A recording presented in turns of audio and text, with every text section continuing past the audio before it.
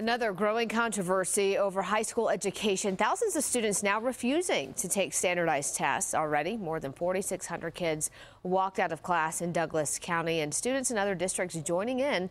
Tyler Lopez is live at Cherry Creek High School this morning with a look at why these kids are pushing back.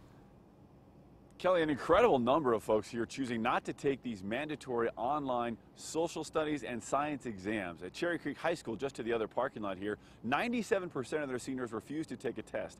Take a look inside the numbers. More than 4,000 kids total between the three districts here, but we broke it down into percentages. At Cherry Creek High alone, 37% of their seniors refusing to take these mandatory assessments, many of them citing testing fatigue. Boulder Valley Schools, 84% did not take the test. Douglas County, more than 50% also refusing to take these assessments that students feel simply don't match what they've been taught.